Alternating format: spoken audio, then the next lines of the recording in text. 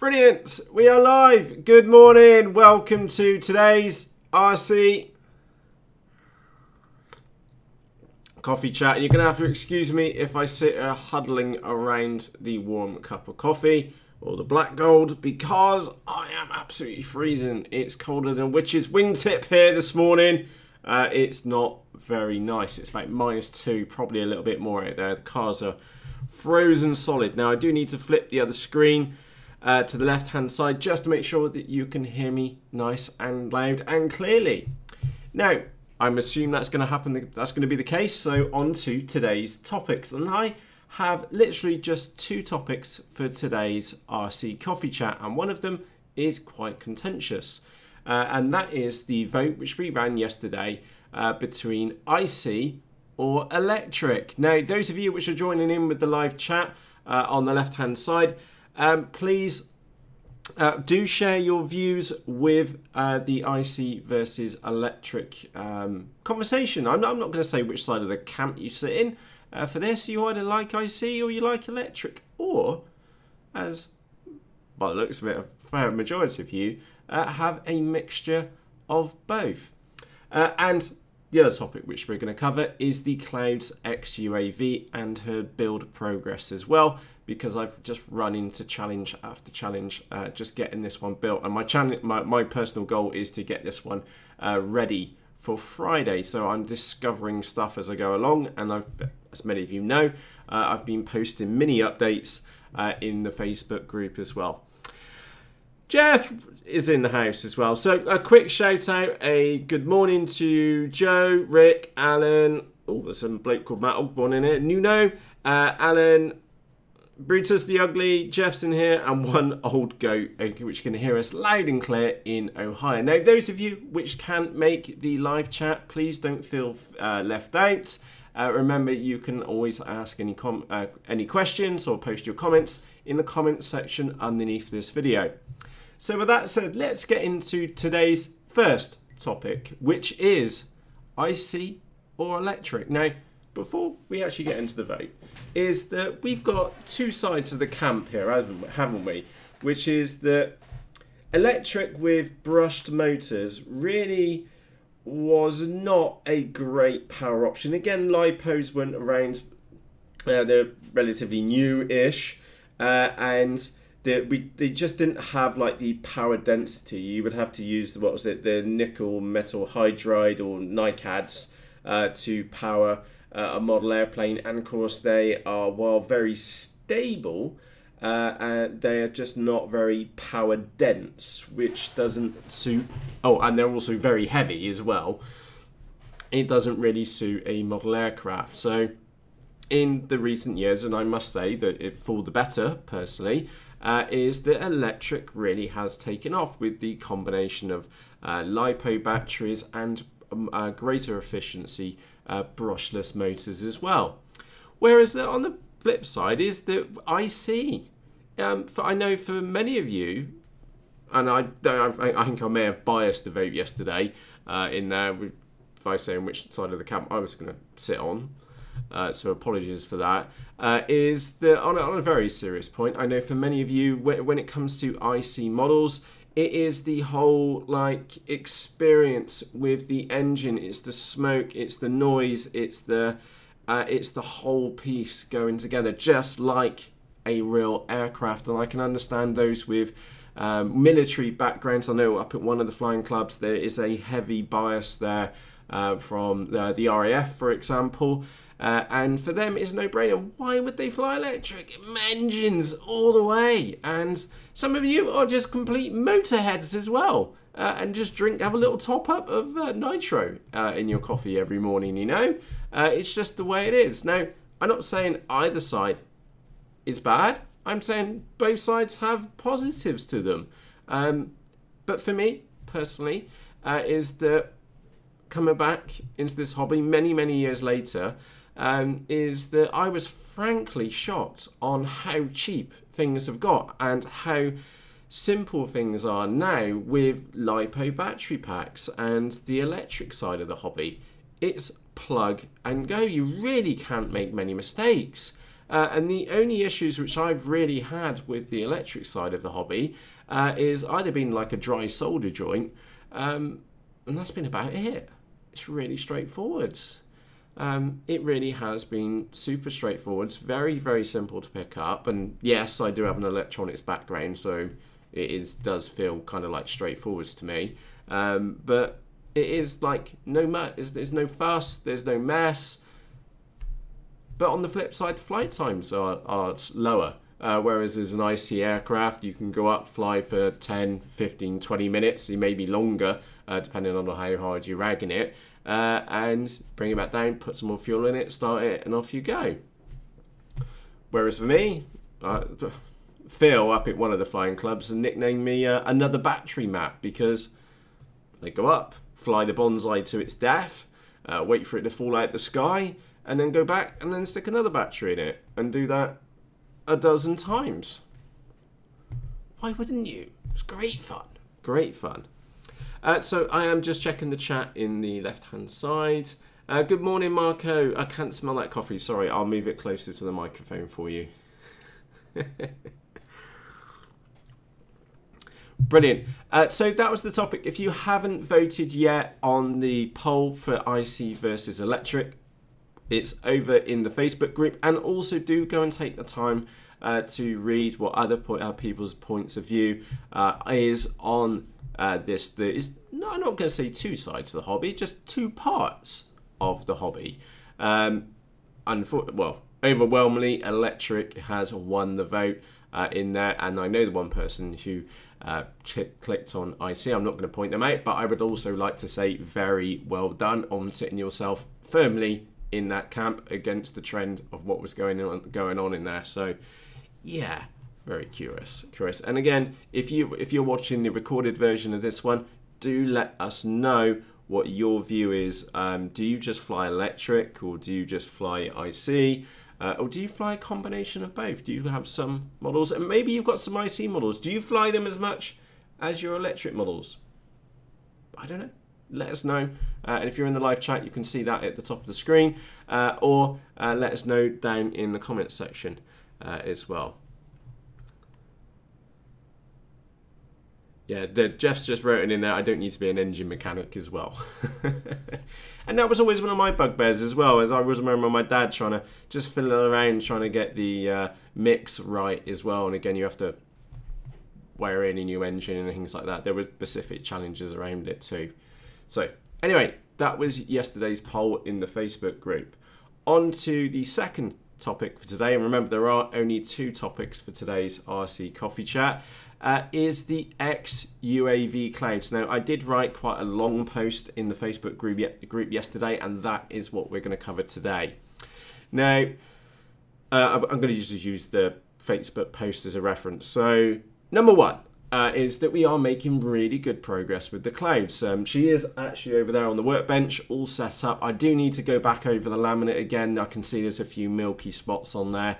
So she will get one extra iron over, and I do need to get onto Hobby King and order a couple of different parts, but some of those is some kind of covering film as well. We've done the back V-tail is black fins, but I don't have enough to put an ink out on the wingtip, so probably I would like both the wingtip sections in black as well, just to help with orientation in the sky when we bring her in line of sight, or just for a maiden, and so on and so forth. Now, many of you may have seen me pop up a photograph yesterday actually in the Facebook group. I think it was yesterday morning. See if I can find. Yeah, the Clouds has the potential to run that much battery. The bay in the Clouds is absolutely enormous, and just for the record, you would most likely be able to fit 4 5200 4S packs in that model. They will physically fit, almost physically fit, in the whole of the Clouds. I say physically, you get 4 there, and you get another 2 there, and you could potentially squeeze another one in the middle. Yeah. As you can tell, the hold area on the Clouds XUAV is huge, but there is a massive challenge. Now, let me just go and point. Let's see if I can find a better photo for you. Yeah, let's use that one there as a reference. So the CG line is that if you'll notice on the back of this motor mount, there's actually, you can't see it, but there's a hole either side. And that is where the CG line is. Now, the issue which I'm run into is because this model is it's basically short-tailed, which we'll see better in that photograph.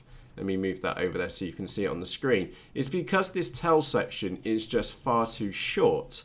It could, basically, we need another 6 inches on the tail section because, oh, look, there's the holes there. That's roughly where the CG line is. So that any of this extra payload capacity in the front is, when I put the batteries in and checking the CFG point, I'm having to put the battery in the middle section about there.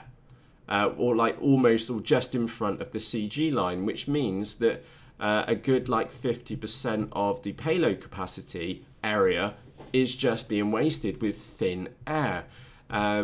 So maybe that's an oversight on this actual model. It really could do with an extra 6 inches on its tail to help balance it out. And do think for a moment, I don't know if I'm going to be able to zoom in. No, you can't really see it. But remember, this is a... Let me turn it around that way. This is a twin motor model. So don't forget, we've got 2 huge, great big cans of copper wire up on the front. So we're already quite well front loaded as it is. So yeah, it is proving to be a little bit of a challenge. I will make a full-blown overview episode on the Clouds X UAV at the end because... And I am holding back on with like final judgments until we get her to fly, because any challenges which I'm having right now with the Clouds are hopefully counteracted by her gracefulness and flight efficiency. Yeah, it's... I'm just looking at your chat on there.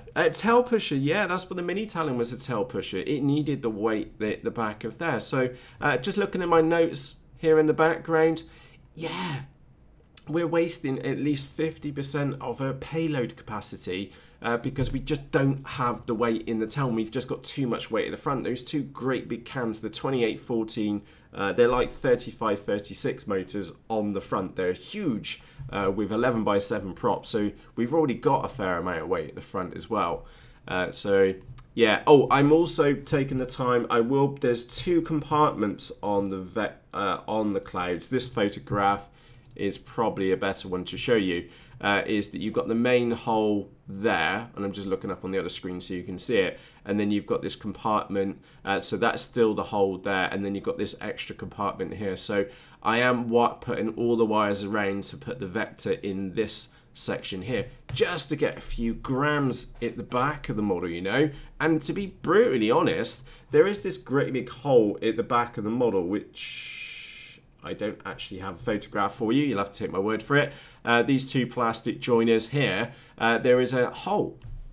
Why XUAV didn't include a piece of foam to go in there or something else, I genuinely don't know. It's not the hole for the parachute, that's the bay which is underneath here. I don't know. And I know Aero FPV, which we mentioned yesterday, had exactly the same issue as well. And my point being about the hole at the back, I am seriously considering sticking some lead in the tail just to give me a little bit more wiggle room around here at the front, so I don't have to have the battery like here. I can bring it forwards a bit, and then I've got some playroom down here for all the wiring and things like that as well. So it is a bit odd in that respect. That said, I could, thinking out loud, is stick like a 3S LiPo in the tail, so it's not just dead weight, it's usable weight, and then use the 3S LiPo for maybe the lighting on the back.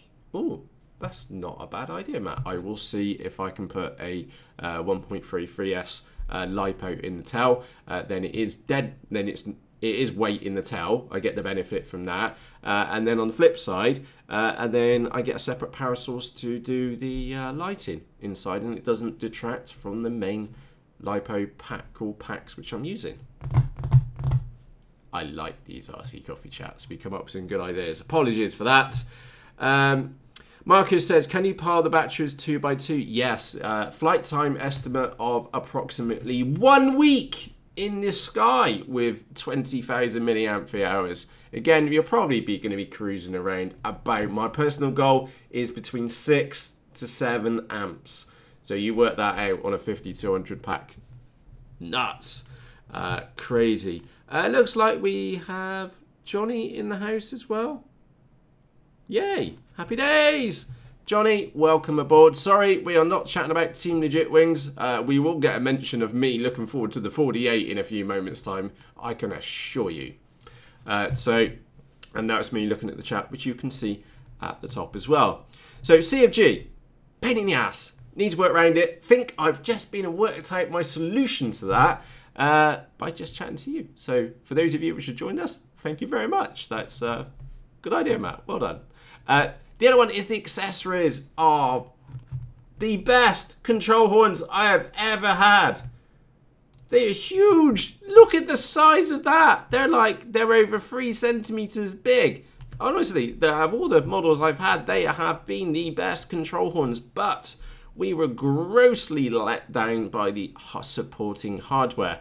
I don't know if you can see. I mean, oh, I know you can't see it. Sorry, my head's in the way. In fact, why don't I click that? Bye. Right, as you can see on there, yeah, that screw, or those screws, utter bloody rubbish, utter crap, and they broke off, and you'll see the burn mark in there. I couldn't get that end out. I was using a pair of pliers and trying to twist it out, and then where is it? My new toy in the office. How cool is that?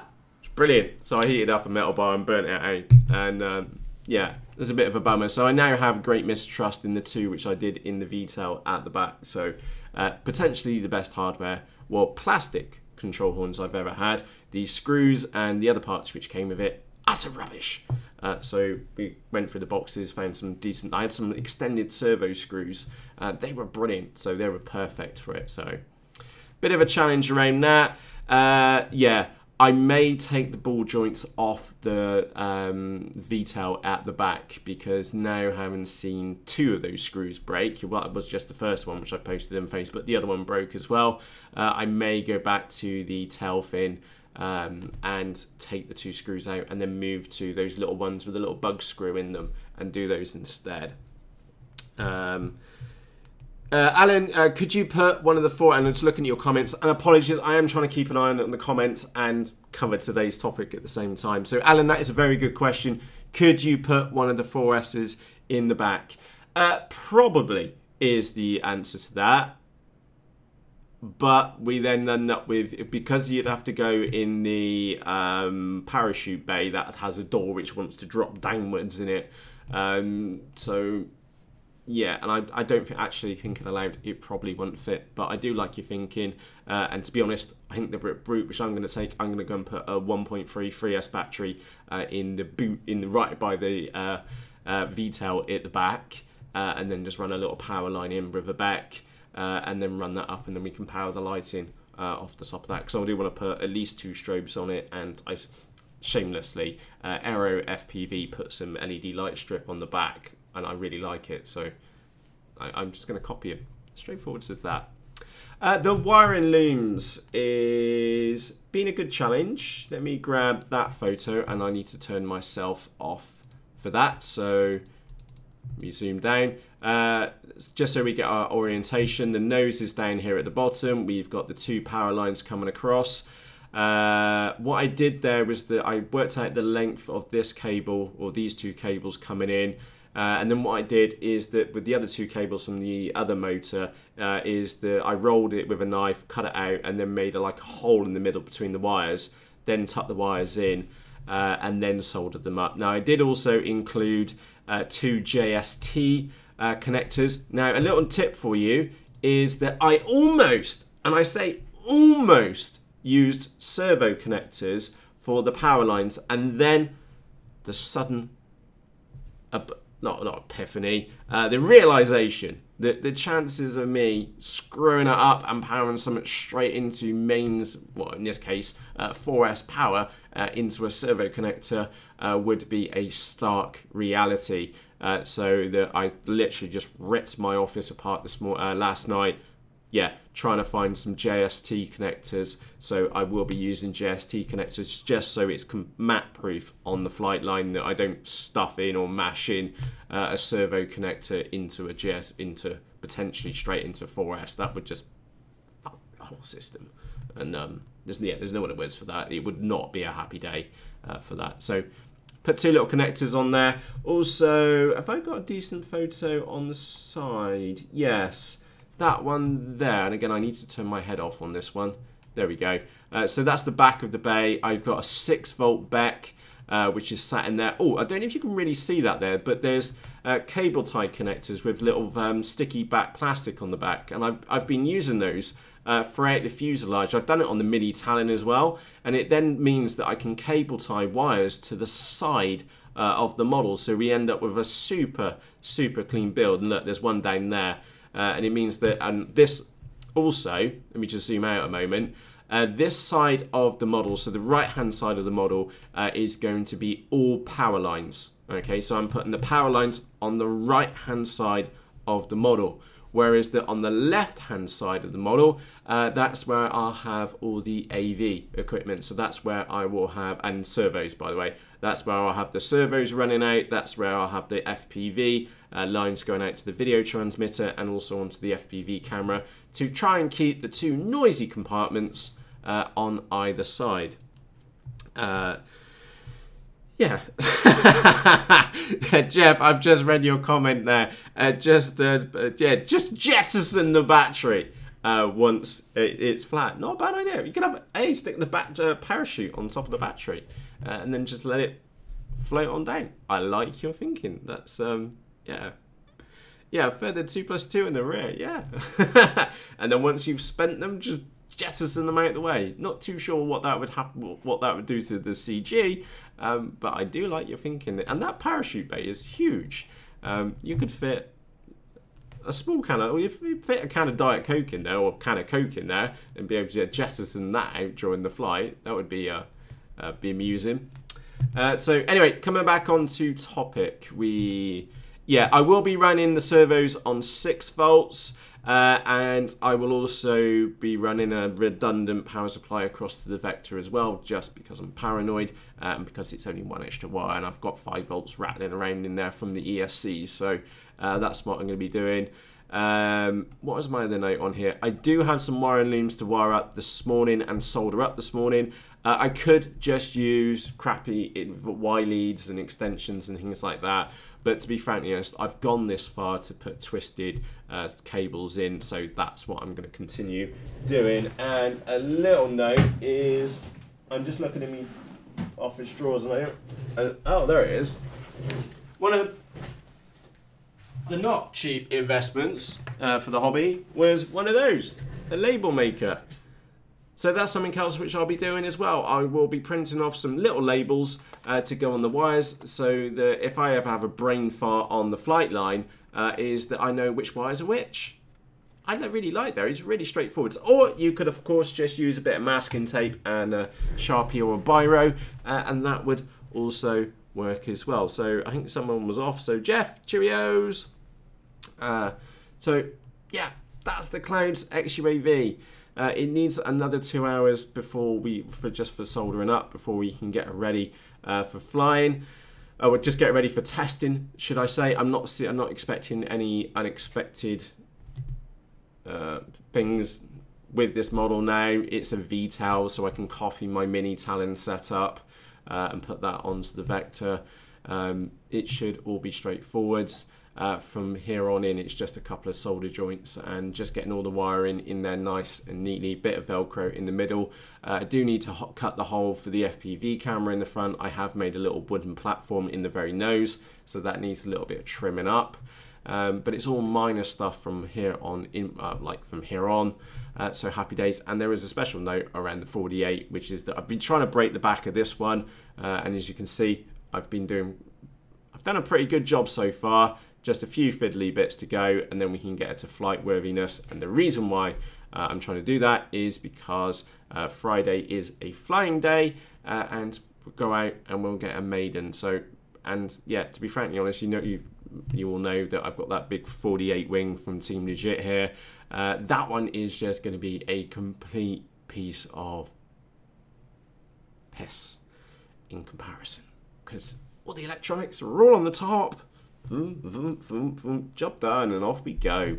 It's going to be a million times easier than this big light white lump of foam. It's been quite a challenge to get these things together. But on the flip side, that will now be my first twin motor model. So who knows what's going to happen? Cool beans. I'm just looking at the comments. If I have missed any questions which you have seen in the comment section, please do, or if you have any questions, please do ask right now, because I am going to go and wrap up in a few moments' time. I'm just going to pause for a quick cuppa. And remember, if you are watching the recorded version and if you have any questions about anything which we've been and covered today, you can ask in the comments section underneath this video. Also, if you haven't subscribed yet, underneath this video there's my name. It says Matthew Ogborn with a red button. Click on the red button, and then next to that there's a little bell icon. Click on that and you'll get notified the second the next episode has been released. And also a shameless plug for the Facebook group. Both these topics which we've just been discussing today have both been posted in the Facebook group. The link to the Facebook group is down below in the video description. Just hit the join button on the right hand side and you can literally join 400 plus other crazy pilots like me and you over on Facebook. Just think of the Facebook group as the after party to the RC coffee chat. So on that note, Alan, you're taking your C1 Chaser. I saw the photo on the Facebook group this morning of your C1 Chaser. You had turned that kitchen into a man's workstation. Goodbye. Good man. Good man. Yeah, looking forward to that. Remember the C1 Chaser, if you're putting a big flight battery in it, loads of throttle on the launch and a bloody good lob. And I mean a bloody good lob. That's why I broke my motor mount, is because I didn't give it enough welly. And Dave actually did give it a bloody good lob, but we just didn't have enough throttle down to get the speed going up, and she really did duck down and sag her bottom down, and we scuffed the ground, and that was the end for the motor mount. Bit of a pity. Johnny says, Matt, I'm replacing the 48 with a 50-inch wing. Johnny, there's only 2 inches in it. It's going to be epically big anyway. It's monstrous, and we can run two big battery packs in the front, or just one big one. I know you were running a big 6004S battery pack in the nose of your 48. For me, rather than buying separate batteries, I'm going to try and reuse what I've got here. So I will be running two 5200s. Whether they're both connected up at the same time is a different matter, but just to get some of that weight up the front, and that's I'm really looking forward to that one. I am going to put a Vector in it, but to be frankly honest, I am a bit 50-50 whether it's going to need it, to be honest.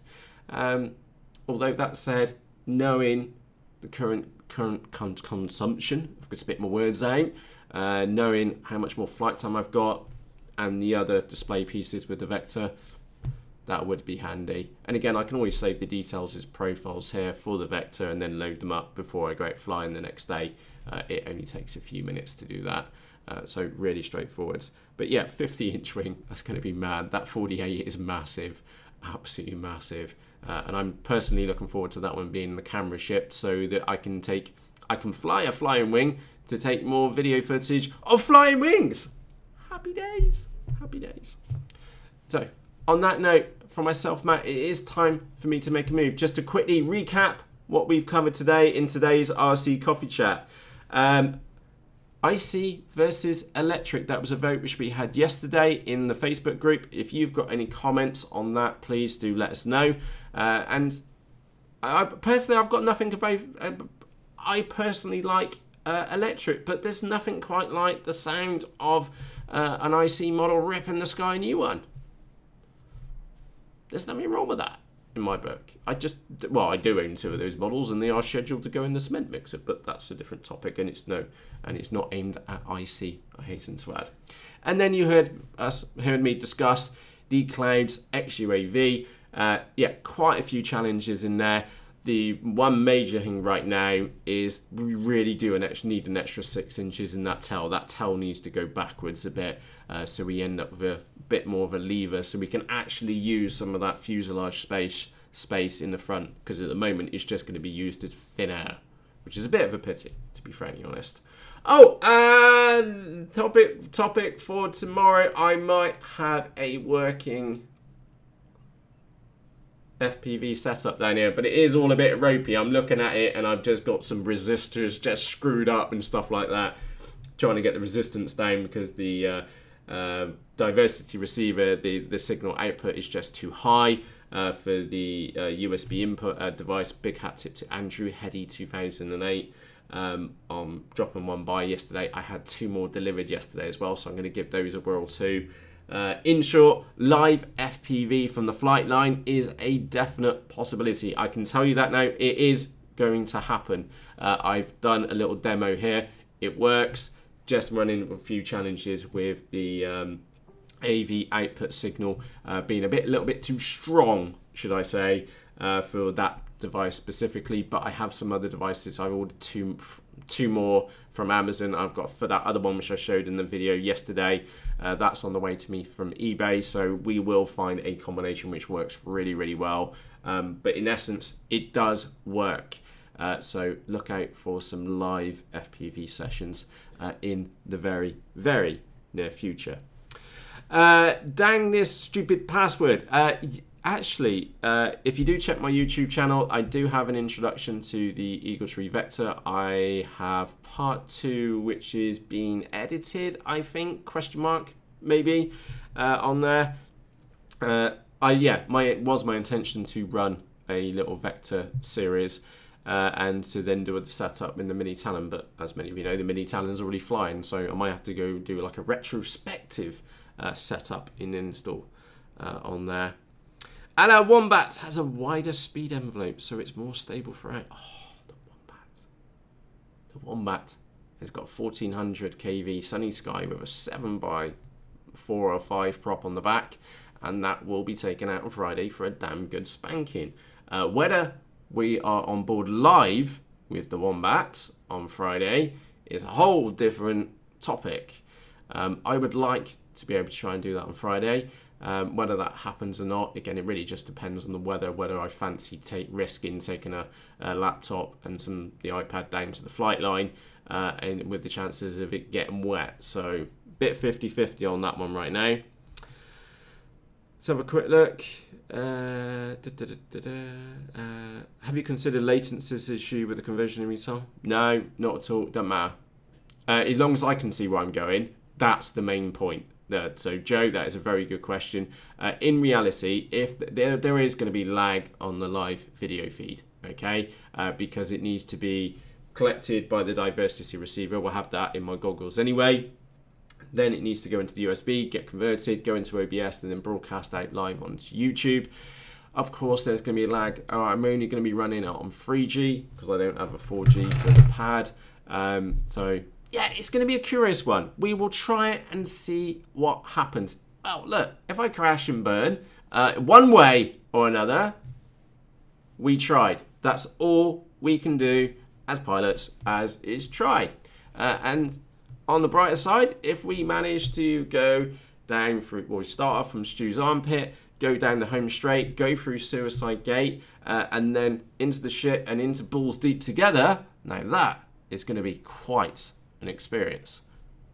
Whether that happens or not, first time or with the first attempt, nobody knows. But I do think there's great legs in this one. Live FPV from the flight line. I do think that's pretty cool. I do really do. So we'll give that a whirl. Lauren, dentist tomorrow. No, the dentist I thought was to yesterday, and as my lovely assistant, which is also my wife, is that it's actually next Wednesday. So Matt is quite chirpy the mood today. So happy days, happy days. And on that note, I really do need to wrap up today. I need to go make a dent in that Clouds so that we can get her flying for Friday. And on that note, from myself, Matt, thank you ever so much for joining me for today's RC Coffee Chat.